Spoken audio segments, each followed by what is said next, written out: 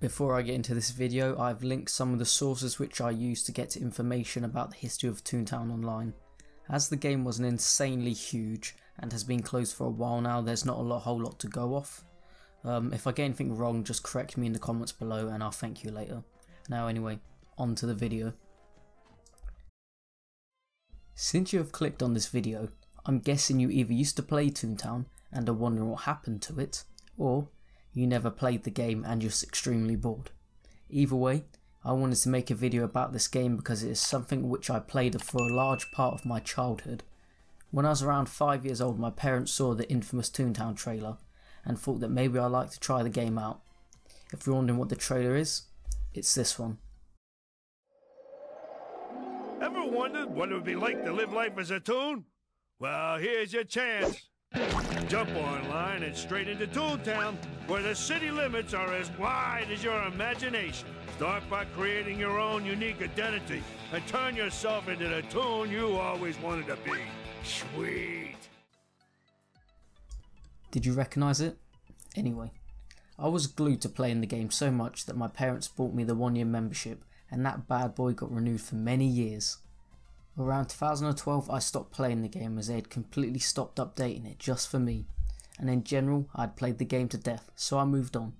Lo and behold, on the 19th of September 2013, a full 10 years after releasing, Disney's ToonTown Online officially closed. But why? Well, that's what I'm going to get into in this video. Here's what happened to a great MMO, Disney's ToonTown Online.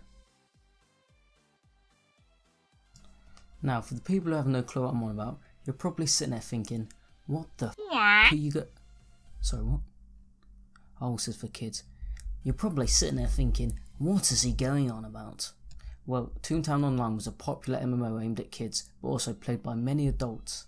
In the cartoony world, you would take on the role of a colourful and oddly creepy animal, who with the help of others, would defend ToonTown from the enemies in the game, these being cogs. Cogs were stylised to be the corporate robots who wanted to take over the town and turn it into a dull, sad and grey moneymaker. You seen a funny connection here? Business people are only interested in money. Disney shutting down a game that made people enjoy to focus on Club Penguin. Another MMO which has also been trashed. Just seems like an odd choice of enemies if you ask me. They were sorted into 4 groups: the boss bots, lore bots, cash bots and sell bots, all named and based on specific businessmen stereotypes. As you progress in the game, they would slowly get harder, but overall, it was not really a hard game. As long as you didn't go soundless. If you went soundless, then you're in for a tough time. The speed chat was highly moderated, but people still found a way to abuse you for the most passive-aggressive ways possible. ToonTown itself was split up into 7 playgrounds named after iconic characters, 4 boss headquarters and a racing track. You progress through the game, starting in ToonTown Central, wardened by Mickey Mouse himself, and ending in Donald's Dreamland.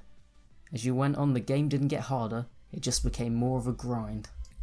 I got my first ever Toon up to 109 Laugh, which is the health system, and I swear down it took multiple years.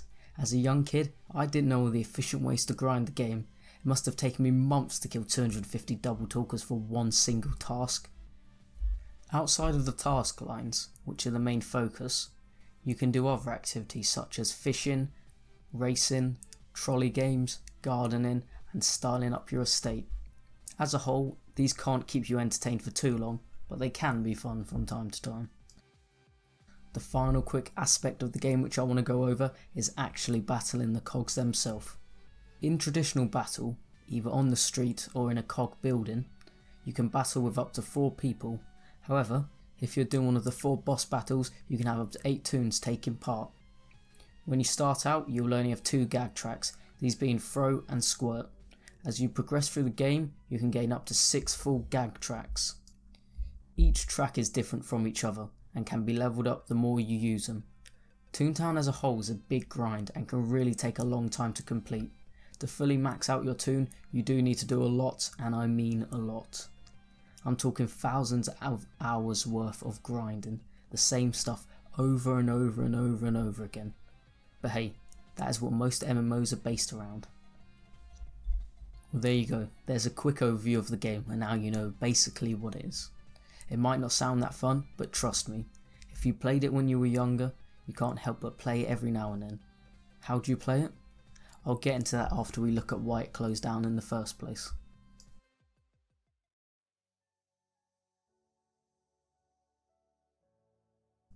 In hindsight, it is clear that ToonTown didn't have long left. There had been no major updates since 2008 when BossBot headquarters was added, and even then fixes were few and far between. On the 20th of August 2013, Disney announced that the game would be closing down. During the meantime, they gave everyone membership for free and cancelled any paid memberships that were due to renew. If you had an account, you'd be able to play, but it was no longer possible to create a new one. During the last hour of the game, Toons gathered together for one last time as the game servers finally shut down.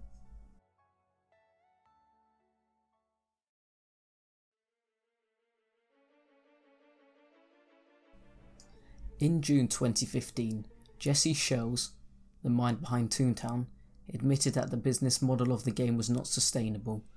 Free-to-play mobile games were damaging online monthly subscription games like ToonTown, and they could no longer keep the game running. The game was potentially going to be brought to mobile, but overall that also wasn't going to last either. On top of this, Disney Online themselves said that they wanted to redirect all their resources into Club Penguin. This decision also led to the closure of other games such as Pirates of the Caribbean Online. Recently, with Club Penguin also being binned, the fact that they shut down ToonTown is even more annoying, but at the end of the day, they are Disney, and they are a business. They are now the cogs. So that is what happened to ToonTown Online.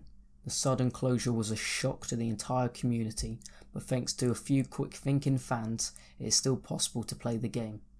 If you look around, you can find many ToonTown based servers, but none of them compare to the most popular one, ToonTown Rewritten. If you want to play the game again, or maybe even try it for the first time, I would highly recommend this server. The TTR team make no money off running this server, they do it purely for the fans. On top of this, they also update the game from time to time, and every now and then they run special events. They have put a lot of work into the server, and it does show. Before I end off this video, I just wanted to say a quick thank you and give a shout out to two content creators who played ToonTown, and I watched them when I was younger. One of them being Mega Snoop, who still streams and uploads today, and one of them being the Random Toon Show, or Michael, who sadly passed away last year. I'll link to their channels in the description. Thanks for producing content for me to watch when I was younger. Bet you'll especially like the Random Toon Show's editing there. He had a lot of skills.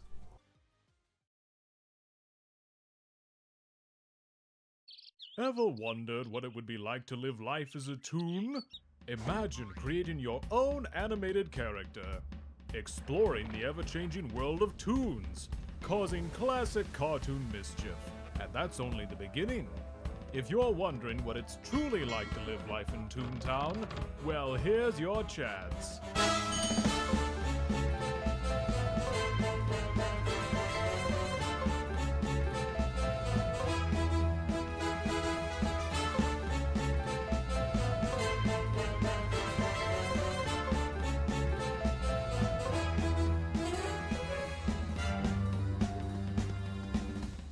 It's not all seltzer and slapstick in ToonTown. A band of corporate robo-cogs are trying to mess up all of the fun.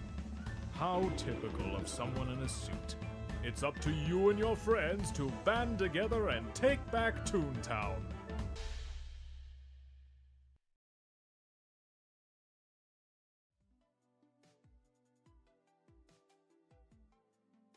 Anyway, thanks for watching. I have more videos on the way based on... I don't really have a clue, but subscribe for more and leave a like. Comment below if you have played this game before or if you had never heard of it. Either way, I'll see you all next time.